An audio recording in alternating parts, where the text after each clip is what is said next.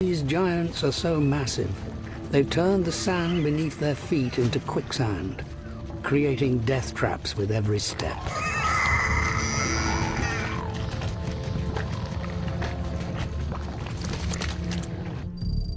It's a danger that was graphically revealed in 2010 when an astonishing set of footprints were unearthed. Footprints that contained a deadly secret. After months of painstaking examination, some of the fossil footprints were found to contain bones of other animals. One exposed the bodies of 2 mammals, 10 small dinosaurs, 2 crocodiles, and a turtle. In total, 18 animals were buried within a single step. But becoming this big is not easy. It requires some serious eating. Argentinosaurus weighed around 75 tons. A 6-ton African elephant has to eat for 18 hours a day to keep going.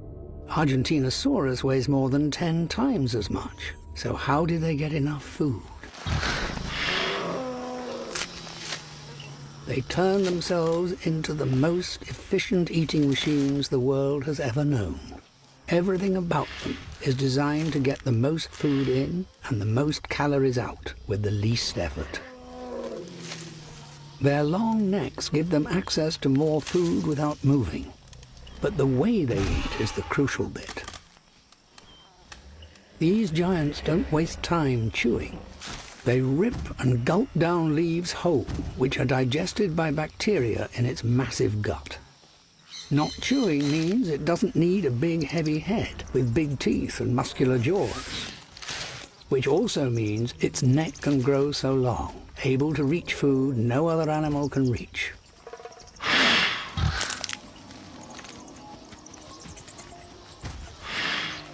Being so big means you're off the menu for most predators. Here, there's a killer in a completely different league.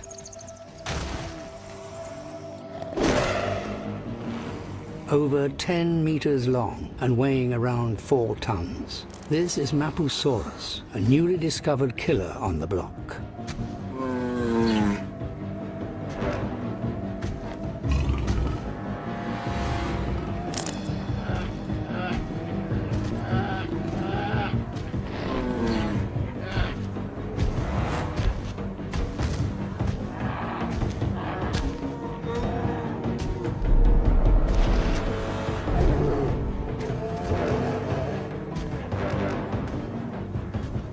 On its own, even it is not a match for a fully grown Argentinosaurus.